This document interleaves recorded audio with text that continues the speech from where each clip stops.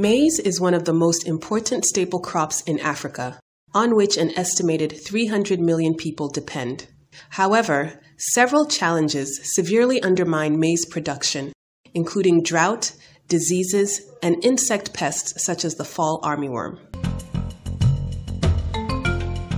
Fortunately, many proven technologies, such as climate-smart maize technologies, pest and disease-tolerant varieties, among others, have been developed by researchers worldwide to address some of these challenges. Ensuring their delivery to farmers at scale still presents a challenge, as many African farmers need to be facilitated to access agricultural credit in order to eliminate their capital constraints.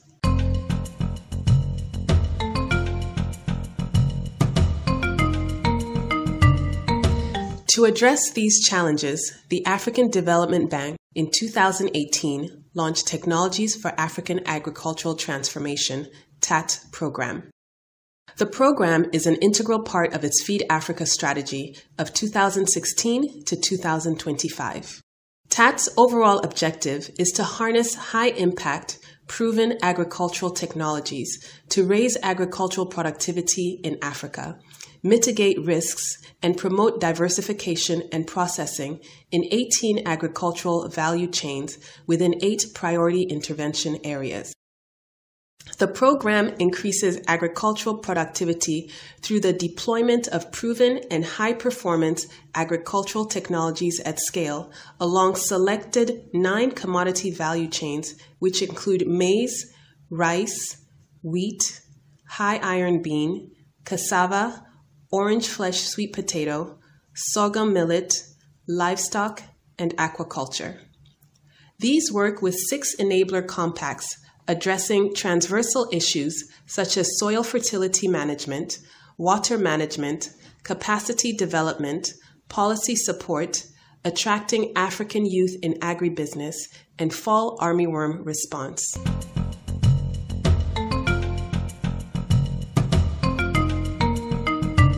Led by African Agricultural Technology Foundation, AATF, the TAAT Maize Compact set in motion the machinery to disseminate climate-smart maize technologies such as the elite water-efficient Maize for Africa, WEMA varieties, across 16 target countries in Africa.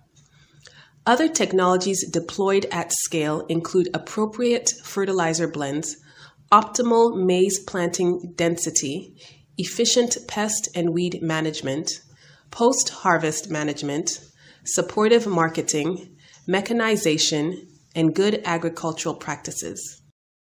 To meet its target of 2 million beneficiaries, the Compact established partnerships with all key stakeholders, including governments, private sector, research institutes, commercial seed companies, farmer groups, commodity associations, and National Agricultural Research Systems, NARS.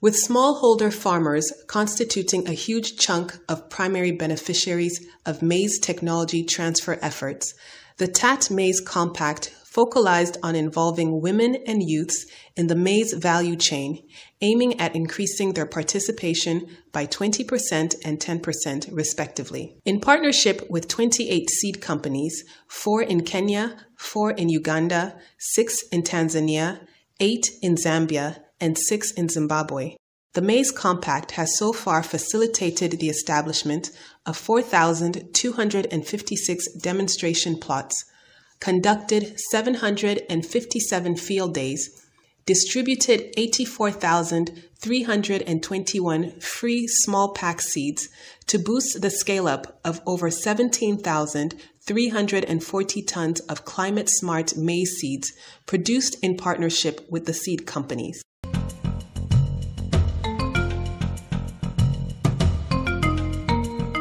Maize is the cheapest source of calories among the cereal grains, making up about 65% of total food calories consumed by households in Kenya.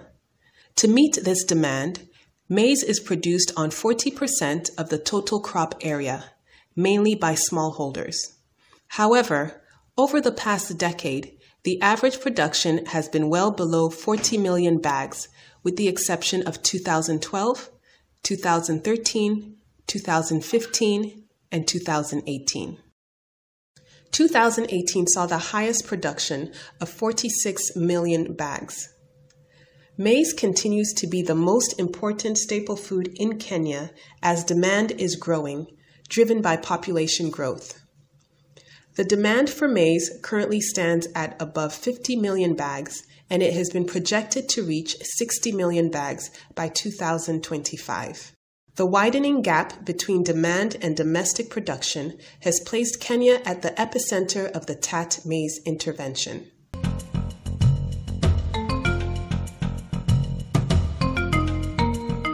With concurrent visits to multiple locations along the Western Kenya corridor, namely Nakuru, Vihiga, Kisumu, and Kakamega counties, the TAAT Monitoring, Evaluation, and Learning Team narrowed its focus to key value chain actors such as seed companies, millers, and farmer groups who were strategically selected to rapidly fast-track scaling up of TAAT maize technologies through demo establishments, farmer field schools, processing of maize grain to sifted flour ready for marketing and consumption. Additionally, a special attention was given to three outstanding developments, namely the role of seed companies in scaling out the maize technologies, an outgrower scheme linked to an off-taker in one of the implementation sites to showcase a model of value chain analysis likely to be promoted, and the role of women and youth empowerment within the maize value chain as promoted by farmer groups. The TAAT Maize Compact's pathway to technology scale-up is visible in its work with private seed companies for impact. This is hinged on its belief that seed companies occupy a strategic position along the maize value chain, ensuring that farmers get high-quality seed to increase productivity and improve on their livelihood mechanisms, thus aligning essentially with African Development Bank's Feed Africa imperative on improving access to locally adapted, affordable, and readily available quality certified seeds on high-yielding varieties by smallholder farmers. Through partnerships with Seed Co. Limited in Nairobi and Faida Seed Company Limited in Nakuru, the Compact successfully upscaled drought-tolerant maize varieties through the establishment of 439 demos for three varieties, SC Duma 43, Sungura 302, and Punda Milia 529. It further organized 3 large field days in collaboration with other partners to reach 554 farmers, with 300 of these being women.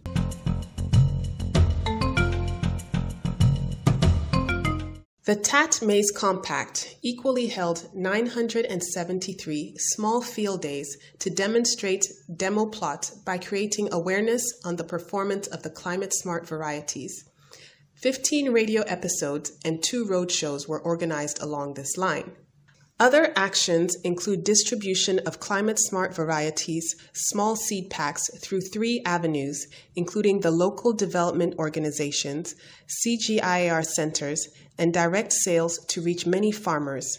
Sale of 4,500 metric tons of climate-smart varieties, 160 lead farmers technically supported to promote the climate-smart varieties. The partnership between the Compact and Seed Co. Limited remains a great initiative, and it is lubricated through field day activities announced via social media platforms and radio stations to advocate and activate the uptake of climate-smart technologies. In Nakuru, the Compact partnered with Faida Seed Company, FSC Limited, to promote drought-tolerant hybrid KH500-31A. The company, which has the capacity to process 40 metric tons of seeds, provides employment to 40 casual seasonal laborers, with 80% being women for sorting, grading, and packaging, and 20% men for heavy lifting and treating the seeds. Faida Seeds is a small seed company. We are based in Nakuru, Kenya. We mainly deal in maize seed. And we have a climate smart variety, which is a KH531A. This is a variety that is bred by the KALRO, the national breeding station in Kenya. It's KALRO, and it's a climate smart variety. It's a medium altitude variety, which takes about 120 days to maturity. Through this partnership, the compact established 30 demo plots in the long rainy seasons, 2 large field days organized in Njoro and Nyahururu, 19 demo plots established in the short rainy season, and 25,000 small packs of KH500-31A distributed to 10,000 farmers.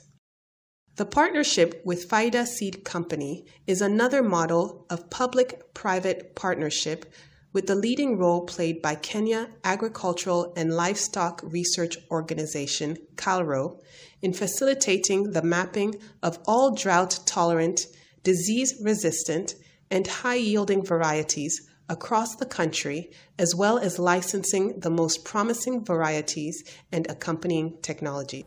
We have been involved in TAAT in the promotion of this variety.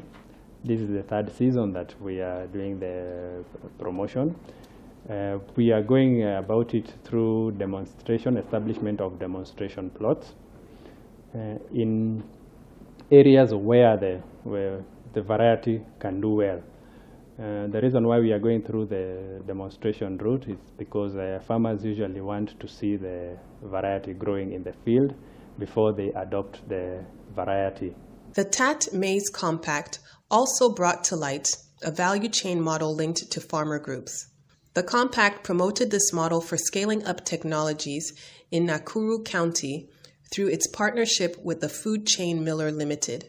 The milling company provided a mechanism for farmers to link their produce to the readily available market.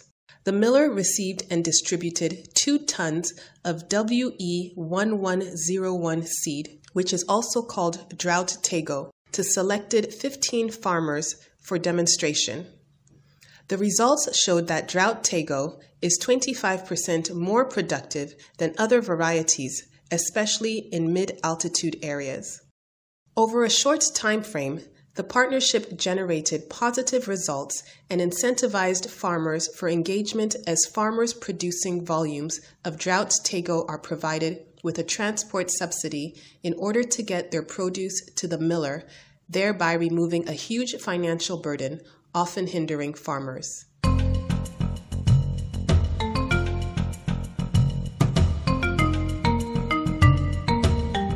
With the miller's capacity to process 30 bags of 90 kilograms of maize per hour using a hammer milling machine, the TAAT Maize Compact's efforts to engage farmers in post-harvest production became a promising pathway for impact at scaling.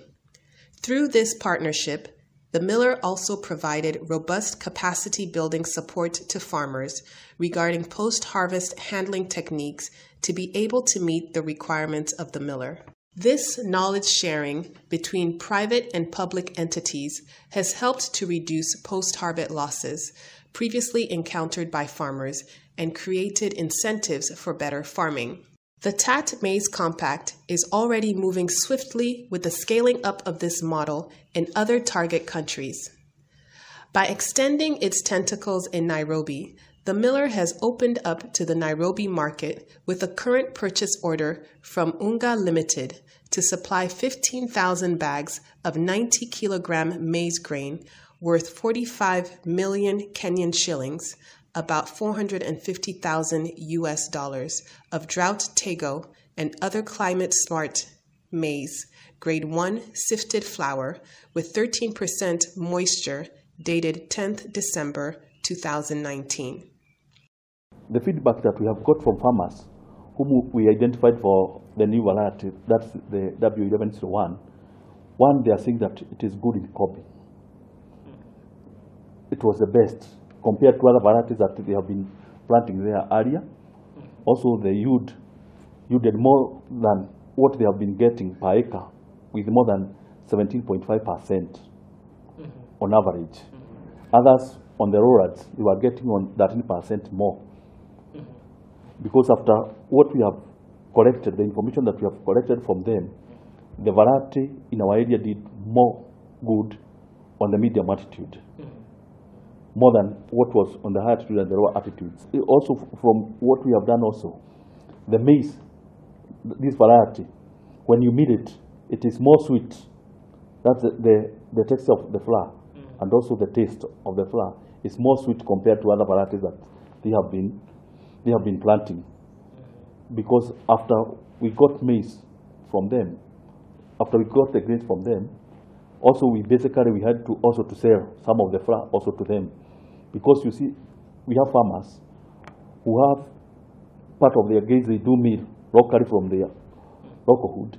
And now from what we had milled, we also sold to them a small bit of it. And the taste was more good compared to other varieties. For the coming season in 2020, the miller expects to scale out drought tego variety to other counties in Kenya. Farmers have been identified and registered in Gilgil Ward, Mbaruk Eburu Ward, and Malewa West Ward, among others. The finished products, grade 2 sifted flour, is basically for low-income people as well as butcheries, hotels, and restaurants. The miller is promoting e-payment system like M-Pesa after supply to ensure that farmers are paid within 24 hours after delivery of their grains and have cash at hand to meet other basic needs. A pack of 2 kilograms of sifted flour is sold at 100 Kenyan shillings and 1 kilogram at 50 Kenyan shillings, affordable to all. The byproduct is sold as animal feeds, whereby a bag of 90 kilograms is sold at 300 Kenyan shillings.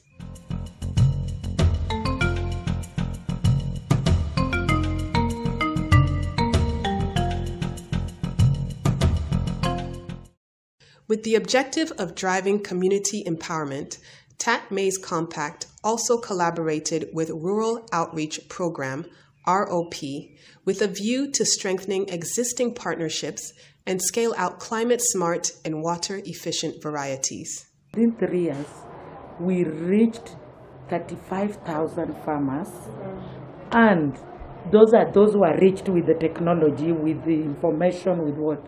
And those who adopted the technology, we were expected to have around 14,000 farmers, and we had 12,000 farmers adopting the technology. So with the strategy we use, we can reach as many thousands as we can. Through this collaboration with outreach actors, the compact worked with 523 groups in Vihiga and 830 groups in Kakamega, with a membership of approximately 20 members per group. During the 2018 short rainy season, ROP, with support from TAAT Maize Compact, established 20 demo plots for 8 varieties, including WE1101. Similar record was achieved during the 2019 long rainy season, with 20 demo plots established and massive field days organized with the participation of 7,117 farmers from different counties in Kenya. The 2019 short rainy season equally witnessed the establishment of 20 demo plots and 3 field days organized with 909 participants, among which 585 were women and 324 men. We don't work in isolation. We make sure we involve the government of the day, especially now we have county government. Minister of Agriculture was devolved. We involve them. We also work with other stakeholders, like other organizations or NGOs around, especially during field day. We want a field day that is all inclusive. We don't leave out national government because we use even chiefs barasas, especially for sensitization on what is coming. And also when we are planning for a field day, beside our different way of approach, we also do it through administration chiefs and assistant chiefs, because they have barasas every week. We also use media. The place of women and youth in the maize value chain is not lost on the TAAT Maize Compact. It engaged the Western Kenya Farmers Network, led by Margaret Awinja, a lead farmer in Kakamega County, Butere Sub-County. To take technologies to scale among women and youth using the value chain model, the network engaged its members, including 200 farmers comprising women and youth who accessed and planted drought tego variety.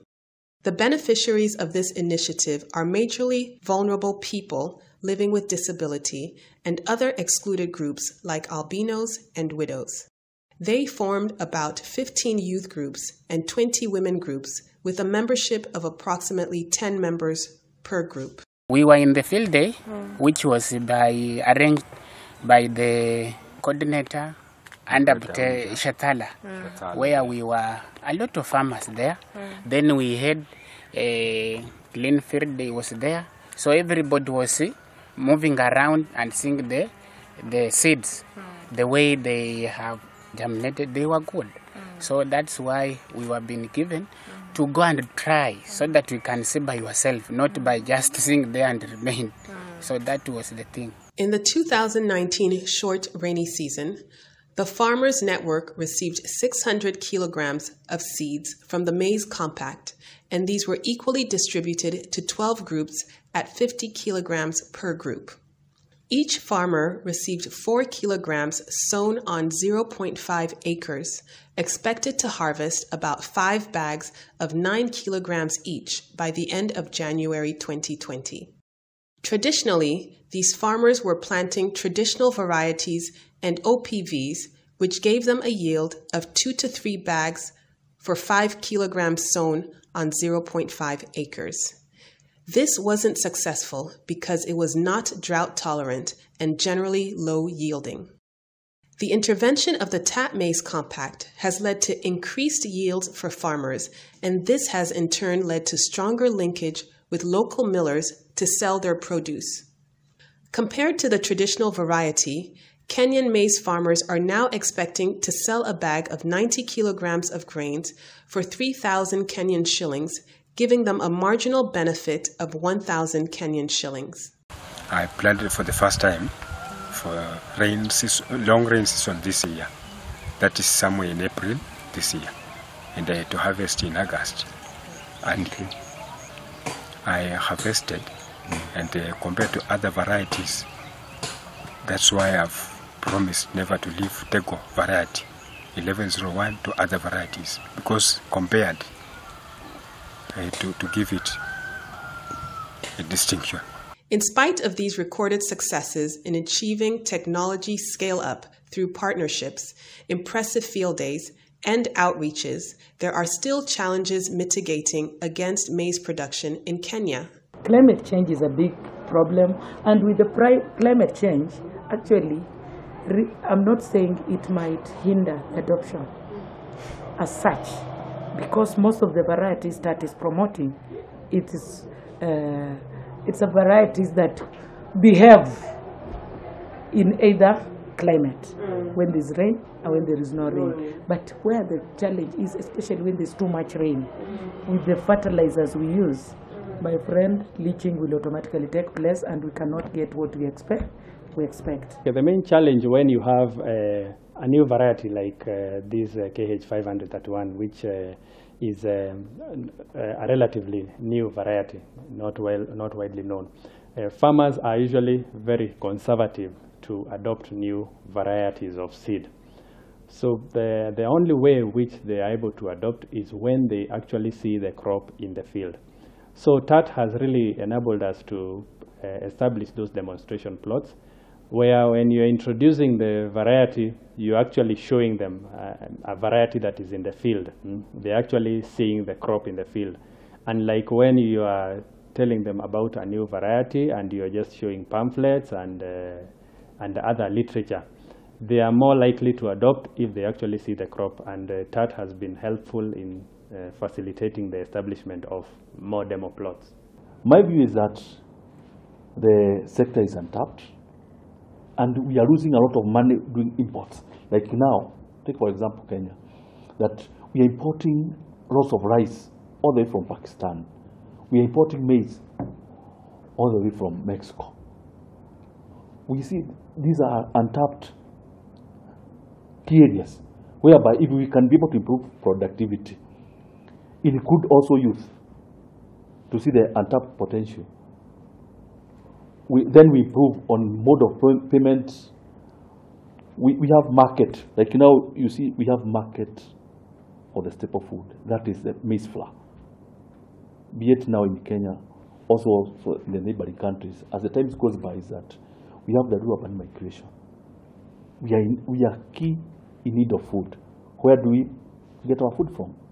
Only when we improve the rural livelihood, we be able now to remove, to reverse. It can be also the urban rural migration. We can now be able to create jobs, also food, because the population of Africa, every country in Africa have that trade of a growing population. So I see a situation whereby agricultural value chain will be one of the best if only we may be in a position to increase also resources, also through the government policy that every year they commit part of their budget to the agricultural sector. However, farmers are ready to uptake the drought-tolerant varieties due to intermittent drought periods during the cropping season affecting productivity. With numerous technologies on the shelf for small-scale farmers in Africa, amidst lack of sustainable access to these technologies, efforts to facilitate technology delivery at scale through programs such as TAAT should be supported and promoted at all levels. Win-win partnerships with the public and private sectors, as well as civil society, have become necessary in order to ensure that farmers adopt and use these technologies correctly and consistently.